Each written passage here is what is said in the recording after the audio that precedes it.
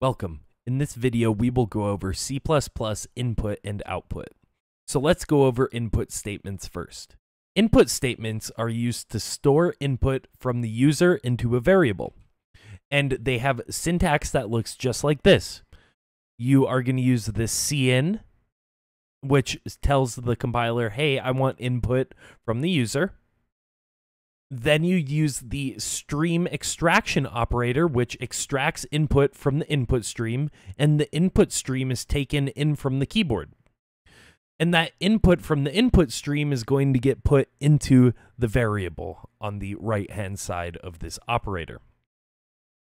And that looks just like this. So we could have some integer, which could be a starting number, and then we could use our cin with the stream extraction operator, and then we can extract some input from the user and put that into starting number. So let's take a look at that in a code example. So here we have a main function, and in here we have a string, and that string is called name, and we can take that input in from the input stream using cin, the stream extraction operator, and then putting a variable which we want to input into.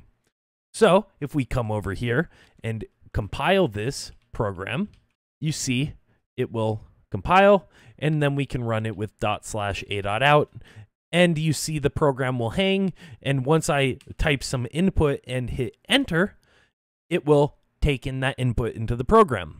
But that's not really very interactive because there's nothing really being output from the program. So let us look at how to output from our programs.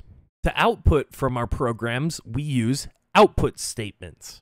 And output statements are able to output variables and expressions from the program to the standard output device. And in the case of this class, that is just going to be our terminal.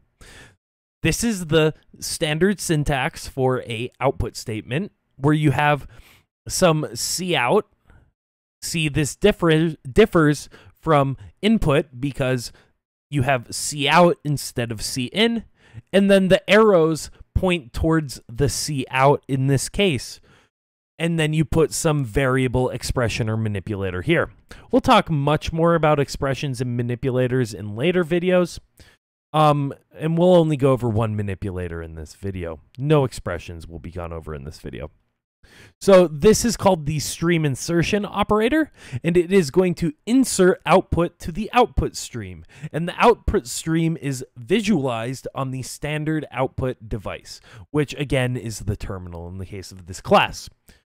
And then there is one manipulator that we do use pretty frequently with output statements, and that will be this end line manipulator. And this basically says break to a new line from this cout. So if we output some variable and then put end line at the end of it, we will get a line break after that variable. And we'll see that here in just a second.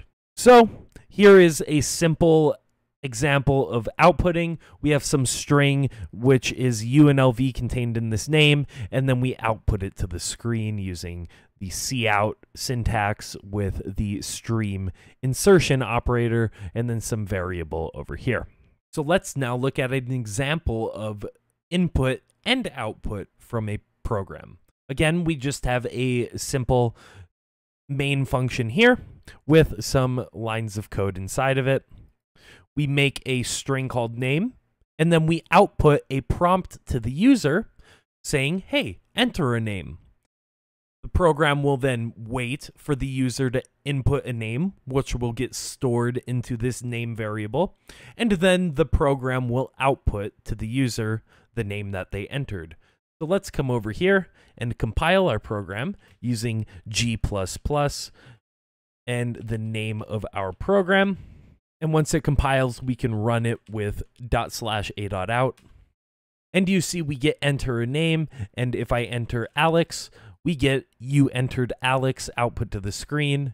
If I run it again and I enter a different name, such as Tom, you see you entered Tom output to the screen. And that is pretty much all you need to know about input and output in C++.